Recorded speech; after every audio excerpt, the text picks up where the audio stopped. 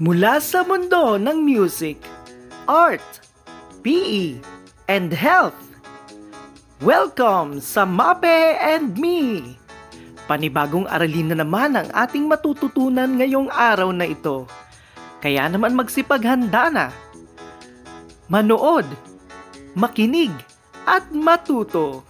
Ang ating pag-aaralan ngayon ay tungkol sa mga palakumpasan. Ano nga ba ang palakumpasan? At saan nga ba ito ginagamit? Ang palakumpasan ay isang mahalagang bahagi ng lahat ng komposisyong musikal. Ito ang nagtatakda ng bilang ng pulso sa bawat sukat at kung anong uri at gaano karaming nota at pahinga ang dapat ilagay sa isang sukat. Sa araling ito ay pag-aaralan natin ang ilan sa mga uri ng palakumpasan at kung paano nga ba sila isinasagawa. Alamin muna natin ang mga bahagi ng palakumpasan.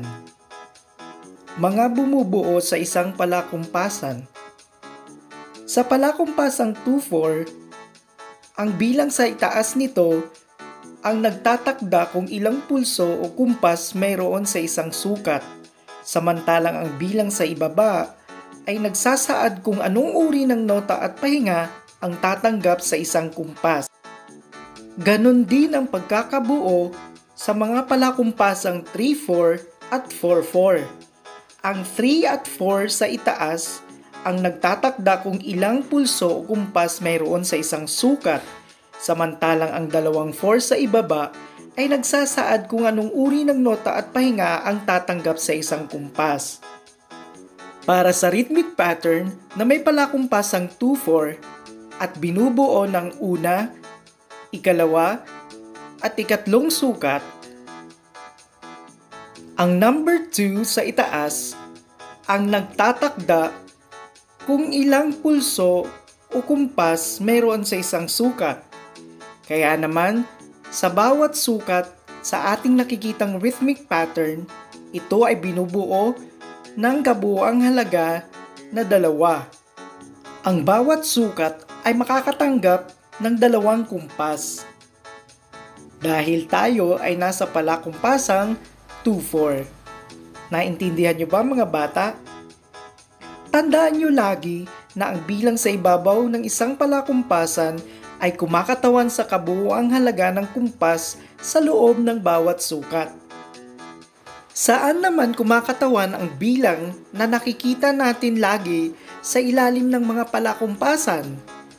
Ito ay nagsasaad kung anong uri ng nota at pahinga ang tatanggap sa isang kumpas, gaya nga ng sasabi ko kanina. Sa ating palakumpasang 2/4, 3/4 at 4/4, ang quarter note at quarter rest ang tumatanggap ng isang kumpas.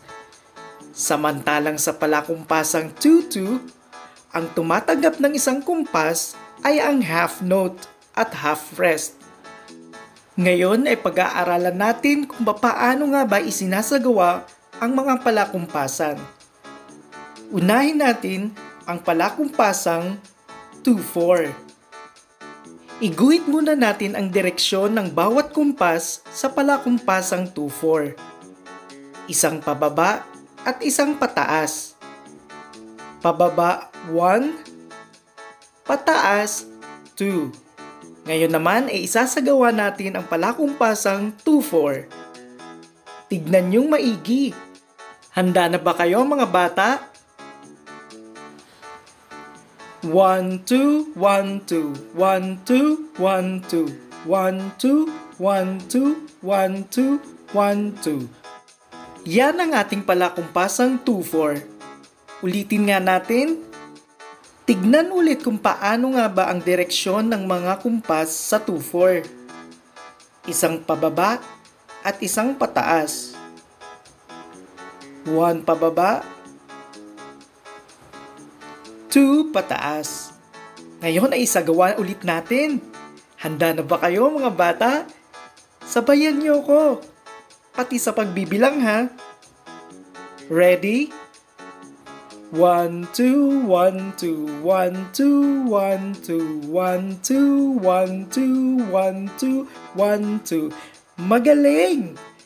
Ngayon naman ay isang paraan naman ng pagkumpas ng palakumpasang 2-4. Pero bago yan, iguhit muna natin kung ano ang direksyon ng mga kumpas. 1, 2. 1, 2. Yan ang dalawang direksyon ng palakumpasang 2-4. 1, 2. 1, 2. Ngayon naman ay tignan ang aking pagsasagawa. 1, 2, 1, 2, 1, 2, 1, 2, 1, 2, 1, 2, 1, 2, 1, 2. Nakuha niyo ba mga bata? Ulitin natin. Iguguhit ulit natin ang direksyon ng palakumpasang 2-4. Isang pababa at isang pataas. Yan. Isang pakurbang pababa at isang pakurbang pataas. 1, 2, 1, 2, 1, 2. Ngayon ay sabayan niyo ako sa pagsasagawa.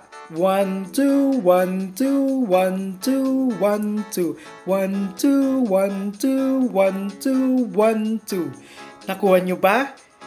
Magaling! Ngayon naman, para sa ating palakumpasang 3-4. Iguhit muna natin ang direksyon ng bawat kumpas. Isang pababa, isang papunta sa gilid, at isang pakurbang pataas. 1, pababa, 2, pagilid, 3, pataas. 1, 2, 3, 1, 2, 3, 1, 2, 3. Ngayon naman ay panoorin ang aking pagsasagawa. 1, 2, 3, 1, 2, 3, 1, 2, 3, 1, 2, 3, 1, 2, 3, 1, 2, 3, 1, 2, 3, 1, 2, 3. Nakuha niyo ba mga bata? Sige, uulitin ko ulit. Pero sasabayan niyo ako ha. Iguhit muna natin ulit ang direksyon ng bawat kumpas sa palakumpasang 3-4. Isa pababa, ikalawa sa gilid, at ikatlo pataas. Pababa, 1. Pagilid, 2. At paitaas, 3. 1, 2, 3, 1, 2, 3, 1, 2, 3. Ngayon naman ay sabayan niyo ako, pati sa pagbibilang. 1, 2, 3, 1, 2, 3, 1, 2, 3, 1, 2, 3, 1, 2, 3, 1, 2, 3, 1, 2, 3, 1, 2, 3. Nakuha niyo ba mga bata? Magaling! Ngayon naman, para sa ating palakumpasang 4-4. Iguhit natin ulit ang direksyon ng bawat kumpas sa palakumpasang 4-4. Isa pababa, isa paloob, isa palabas, at isa paitaas. Isa pababa, 1. Pangalawa paloob, 2.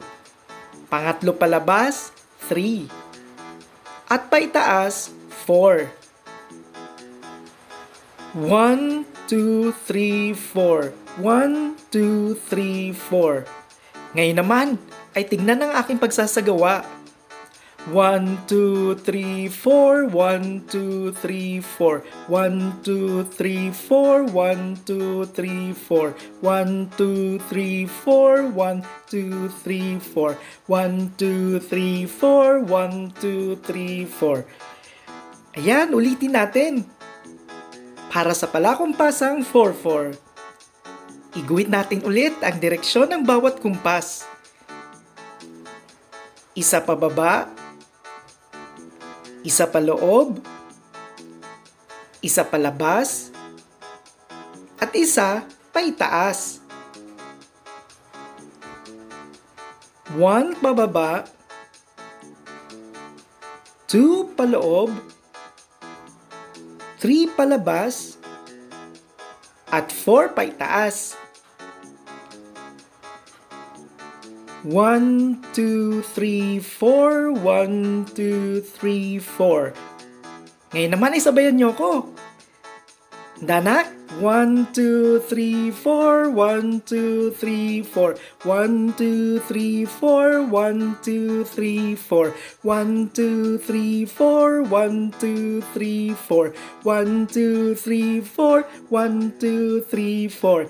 Magaling! Nakuha niyo lahat! Ngayon naman, para sa ating gawain, kaya ko to! Tukuyin ang palakumpasan ng mga sumusunod na mga rhythmic patterns. 2-4, 3-4, o 4-4. Dapat ay natatandaan nyo ang ating aralin sa rhythmic patterns para masagutan nyo to. Ngayon ay alamin natin ang inyong sagot. Ang sagot dito ay 4-4 dahil sa bawat sukat ay may kabuuang halaga tayo ng kumpas na 4. Magaling! Nakuha nyo, alam ko. Para naman sa ating ikalawang pagsasanay, ano kayang palakumpasan ng rhythmic pattern na ito? 2-4, 3-4, o 4-4? Tignan maigi ang kabuuang halaga ng bawat sukat. Ano kaya ang tamang sagot? 2-4, 3-4, o 4-4? Ang sagot ay 3-4. Nakuha niyo ba mga bata? Magaling! Ngayon naman para sa ating huling pagsasanay. May mga kasama ng dotted notes, pero alam kong masasagutan nyo ito. Ilan kaya ang kabuuang halaga ng kumpas sa loob ng bawat sukat upang malaman natin ang palakumpasan ng rhythmic pattern na iyan? Alam nyo na ba ang sagot? Yan ay may palakumpasang 4-4. Nakuha nyo ba mga bata? Magaling! Alam ko naman na kaya nyo talaga yan eh. Kaya naman, ngayong araw na ito ay binabati ulit kita sa iyong masayang pagkatuto. Please like, follow, and share my Facebook page. And like, subscribe, and share my YouTube channel. Hanggang sa muli! Thanks for watching!